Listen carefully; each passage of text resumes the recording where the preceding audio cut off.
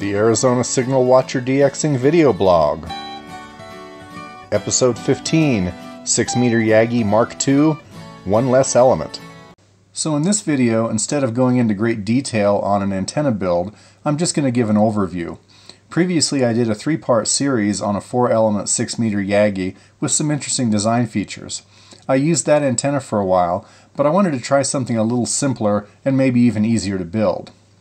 This time I just went with 3 elements on a shorter beam. I also optimized it for the low end of the 6-meter band, as opposed to the entire band. One of the main reasons to add the 4th element before was to give broader frequency coverage, but I'm only working sideband and digital modes on 6 meters. In this design I have 3-foot sections of 1/2 inch aluminum tubing permanently attached to the boom, and I slide 3/8 inch sections of tubing on either side to produce the proper total lengths of the elements. So here we can see the details. With the reflector as the 0 position, the driven element is 2 feet 3.5 inches in front, and the director is 5 feet 3 inches in front. Now I'm going to, I'll give the metric units here in a moment, but here in the United States materials are generally sold in US customary units, so that's what I'm going to primarily use here. So here we see the 1/2 inch diameter sections, and they go from minus 1.5 feet to plus 1.5 feet, 3 feet long. And then the 3/8 inch sections on either side of the main part of the element. So here the reflector goes from 1 foot 6 inches out to 5 feet 1.6 inches. And so the difference between those is 3 feet 7.5 inches. And so that's how much extra 3/8 inch tubing needs to stick out on either side. Now the actual piece should be cut longer, typically maybe 6 inches longer or so, so that there's overlap between the two tubes to make it a little sturdier, and that'll make it so it maybe doesn't sag quite as much. And similarly, with the driven element, that extends 3 feet 2.3 inches on either side, and the director 2 feet 9.5 inches on either side. Now just for reference, here is the SWR for this antenna, and it's around 1.4 in the model around the low end of the 6-meter band. Now we'll take a look later looking at the model on either side, and we'll see how it peaks here at the low end, but it increases quite a bit once you get away from that. The azimuthal pattern, this is at 5 degrees in elevation, which is a common angle for sporadic E for long distance ionospheric bounce. Here's the -20 ring. We see that in this range here from 50.0 to 50.4, the front to back is in excess of 20 decibels. And so we've got a nice good theoretical pattern here. The elevation plot, the main lobe here peaks at about 13 degrees. Ideally, we'd like that to peak maybe a little bit lower, but there's still quite a bit of power going out, even down, say, to 5 degrees or so. And there's also another higher lobe, and that's just something, it's just hard to get around having that. Here for this model, I have this at 6.3 meters. That's kind of arbitrary, but 20 feet or so is a typical height. I can get my antenna a little bit higher, but that's a fairly typical height that I would use. And the height of the antenna above the ground will affect the height and strength of these lobes. And now the metric dimensions.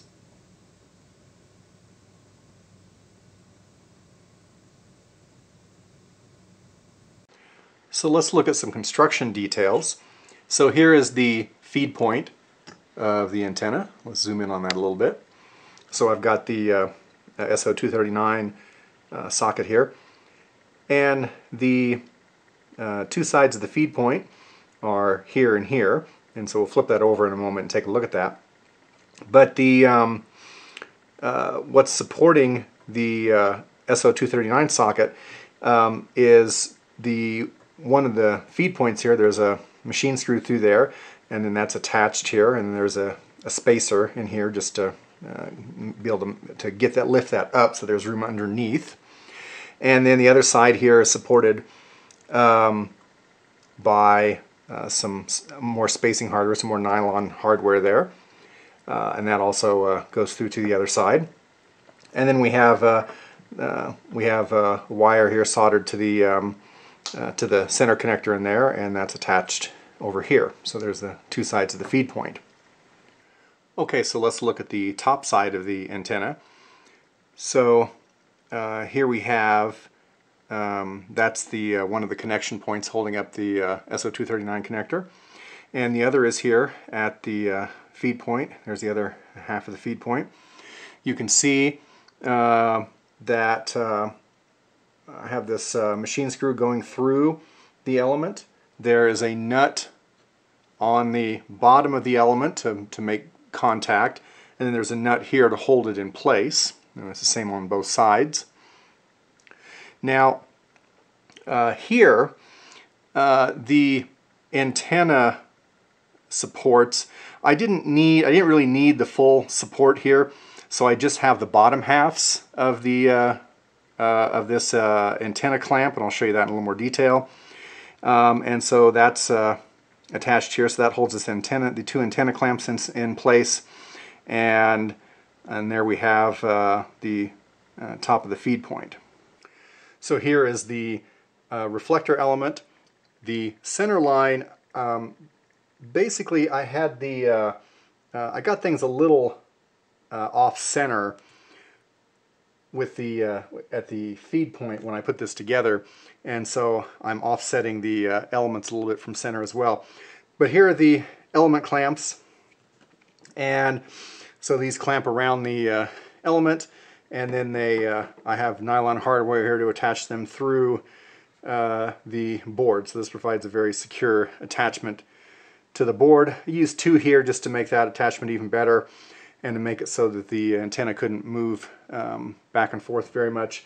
I have to worry about that a little bit on the driven element just because there's only room to have one connector on each side, but that's something that's easy enough to deal with.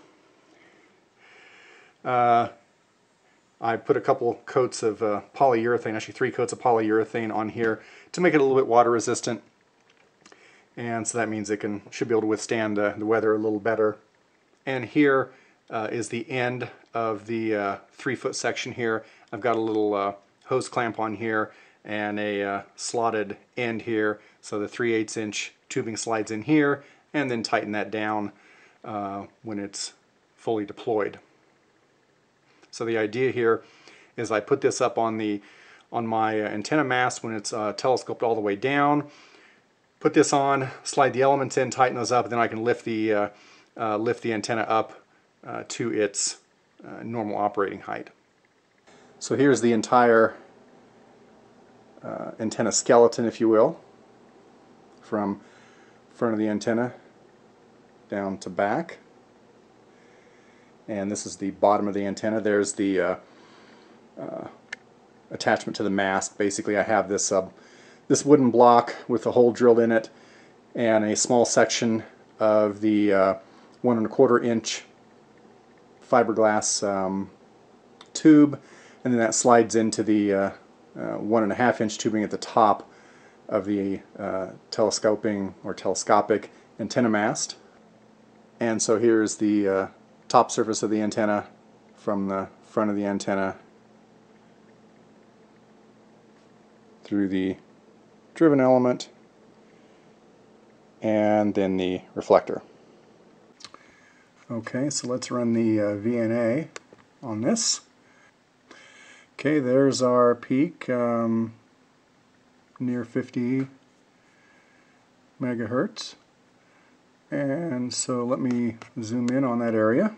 Okay, there we go. We've got a peak right, actually this is just over 50. This is almost perfect. And basically what the modeling said.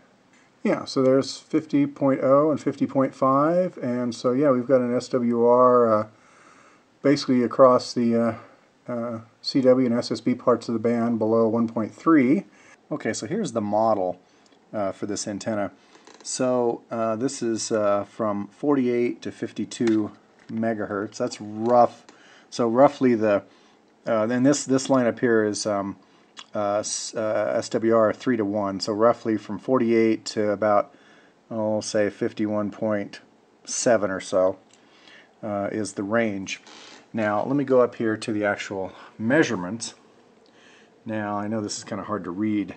This is 48, and that has an SWR of 2. So the SWR is a little lower, and the antenna is a little broader than the model. I'm going to tentatively say that this the antenna here is okay, and so again, this is just a maybe a more streamlined version of Yagi, built a little bit better. Only 3 elements, but that makes it a little bit smaller, makes it a little more nimble to put up and take down, and made some other adjustments that should make it work a little better.